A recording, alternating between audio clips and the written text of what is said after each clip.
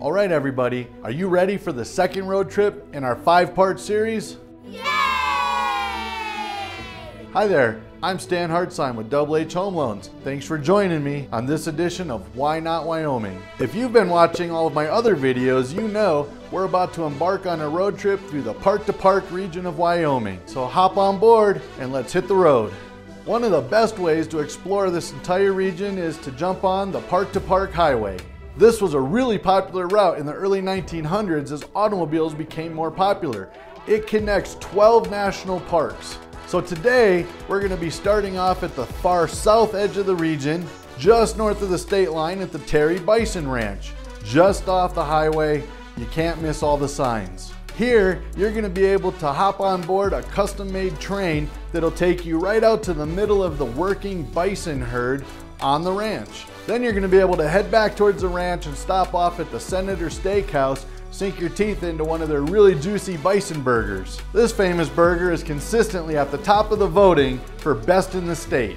Since we're just south of Cheyenne, right after dinner, let's head into town and do some dancing, listen to some live music. We can stop off at Sanford's, the Outlaw Saloon, or why not head over to one of the newest joints in Cheyenne called Dillinger's. After dancing the night away, we can head over to the Historic Plains Hotel and get a good night's sleep. Before we head out in the morning, let's get some exercise by walking through Cheyenne's beautiful botanic gardens and their grand conservatory. Now that we've stretched our legs, we're going to jump in the car and head north up to Torrington and Guernsey.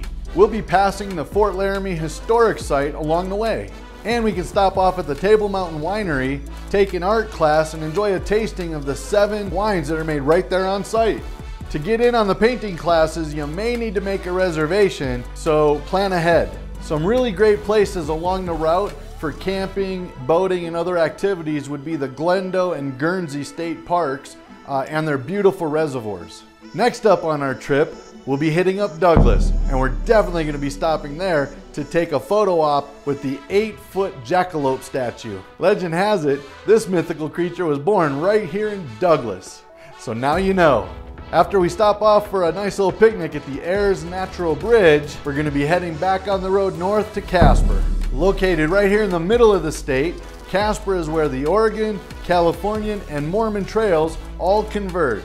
And you can learn a little bit more about each of these by visiting the National Historic Trails Interpretive Center located right there in town. You'll be able to stretch your legs a little bit by visiting the Garden Creek Falls or the Platte River Trails. That will also give you a great opportunity for some photography or just taking in the scenery. Depending on what time of year it is, we might decide we want to spend a day skiing or snowboarding over at Hogaden or taking in some fishing on the Miracle Mile. Here, you'll be able to find rainbow, cutthroat, and brown trout that are very plentiful in this region. And if you really want to hedge your bets for a great catch, there's local guides that you can hire. They'll show you all the honey spots. As we continue to head just a little bit further north, we're going to move into Thermopolis and the Wind River Canyon.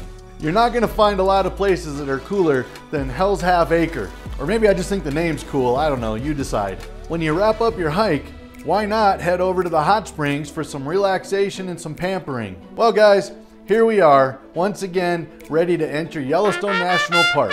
Have I mentioned that all roads lead to Yellowstone? I sure hope my driving wasn't too scary for the second leg of our trip as we headed through the park-to-park region of Wyoming. So I'm Stan, your mortgage man, and I hope you'll join me when we take on the third leg of our trip in the next episode of Why Not. We'll be traveling from the Rockies to the Tetons in the next region of Wyoming, so you're not going to want to miss that one. Until then, have a lot of fun researching all of these areas we've discussed, and in the meantime, if you have any questions about how you can make Wyoming your home, hit me up by email or phone. Make sure you subscribe, hit that like button, and share with all your friends.